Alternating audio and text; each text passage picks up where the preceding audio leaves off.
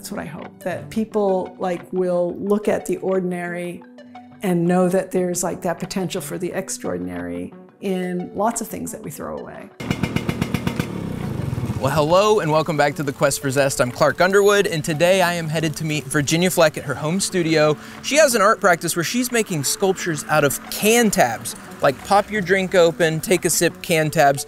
They're big, they're bright, they're sparkly, they're brilliant. I can't wait to see them, but first I gotta get there, and I'll see you there.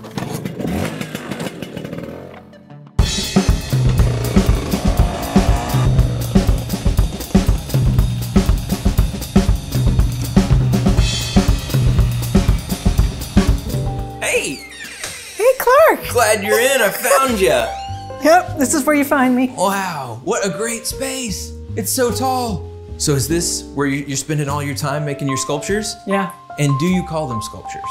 Yeah. Well, I saw your work online, and at first I thought, wow, that is a fascinating piece. And then on second inspection, I was like, those are Coke tabs, and a lot of Coke tabs. What was it that led you to start creating with such a common material? I was taking a welding class about 30 years ago, I guess. I was at a scrapyard looking for just the right piece of metal, and there was a giant bin. It was a 55-gallon drum cut in half, and it looked like a treasure chest. It was filled with the can tabs, and it sparkled. It was like the afternoon sun, and I saw it, and I was like, it's so beautiful. It was sparkling, and I was really pregnant and emotional, and I went up to it, and I was just awestruck by the beauty.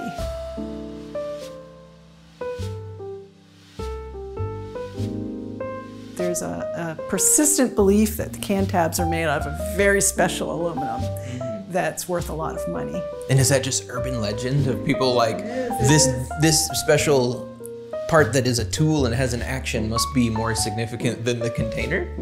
Yeah, I think it has to do with the thickness and our tendency as humans towards magical thinking. See, I was wondering how much soda or canned water you were having to drink to make something this impressive. About 40,000 in this case. 40,000! This one has about 40,000 can tabs. See, if you had said, Clark, how many do you think's there? I'd be like, oh, maybe 4,000. No, just a quick 40,000. Add a zero, yeah. That is super impressive. And for every can tab, there's a safety pin. I chain them together with safety pins, so there's a lot of safety pins.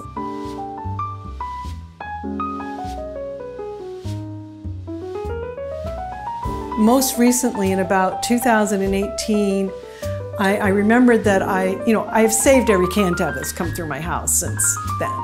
So they were in boxes out in my shed, and I thought, I wonder if I have enough to make a big ponytail or a waterfall. Then there was a call for art. It was a show called The Femme Abstract, and I proposed a waterfall made out of that went from the ceiling to the floor. And then I said, how high are the ceilings in this space? And she said, they're 30 foot tall. I went, okay. And so I built a little model out of chains and little necklace chains and took pictures of it with little scale model people, and she accepted it. And then I had to build it in 5 weeks, so got a lot of people involved. And so that was the next big piece. I'd done lots of little pieces over the years. Was it the Coke tabs that started you on the path of I want to use trash or kind of the eco theme, or was that the plan all along? I was already into trash. I got trashy in art school in Boston, actually. Working with found objects really sparked my imagination. I was really interested in the objects and their latent meanings. I read your artist statement, and in there you talked about magical thinking, and you used that type of language. What is the magic for you in this material and in your practice? The magic for me is all in the transformative aspect of, transcending the utility. It visually transcends, but also conceptually. What I hope that people experience is especially these pieces with tabs, and depending on how it's lit, from a distance it looks like it's made out of something valuable. And then when you get close, you recognize that it's something that you might have been throwing away your whole life or recycling. And so having that encounter with the familiar, like seeing it as something really valuable and then realizing this is common. I have these, I have safety pins. You see yourself as being able to also create. That's what I hope, that people like will look at the ordinary and know that there's like that potential for the extraordinary in lots of things that we throw away. I think another thing that for me that's interesting about using the can tabs, you use it to open your can and then you never reference it again. Yeah. Looking at something and feeling beauty from it gives a very like perspective shift to the things that maybe you just glance over all the time that hold beauty. I feel like it's a service to retrain how we think. I'm really interested in these canned beverages too, because when I first started doing these, it was silver can tabs. There was barely a gold can tab. And when I made the monumental piece for the Femme Abstract show, I saw that there are all kinds of colors. I think it's like a new frontier of branding. That was a really interesting part, that they started seeing this as a way to differentiate their product from other products. They know the mythical power of the can tab that you know. Or the mythical power of the beverage, which is also really interesting. It's like taking the sacrament, and you'll be transformed by the energy drink. You know, the way that they're marketed to us is that they're gonna make us better. That's a very vulnerable part of us. Like if you're holding this, it's the good life. It's the good life. Did you ever doubt the work, or was the process so rewarding that you were like, hey, if no one ever gives a hoot about my can tab chandeliers, I'm still making them? Or was there a certain moment that you're like, oh, people do have an uncanny response to my tabs? Well, you've just outlined the activity of my brain every day in the studio. Like, what am I doing? This is ridiculous. This is never gonna work. Especially when I'm making these samples, like, this doesn't look like anything I'll ever use, or I don't know if I just wasted my time. And then I'll walk in at night and maybe the light will be shining and on this wall, and I'll be like, oh, this is fantastic. I love this.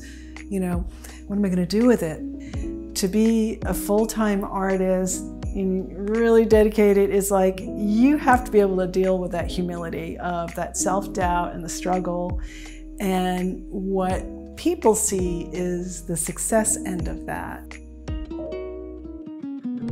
Well, it's really cool to hear your like magical, mystical, and like spiritual experience with it, because there certainly is like a huge redemption from the scrapyard and from the trash to the beautiful sculpture in a gallery that's making people think and making people think about, you know, their own transformation. It's really beautiful. I hadn't really thought of it in terms of redemption, but that's really good. What is this can squid?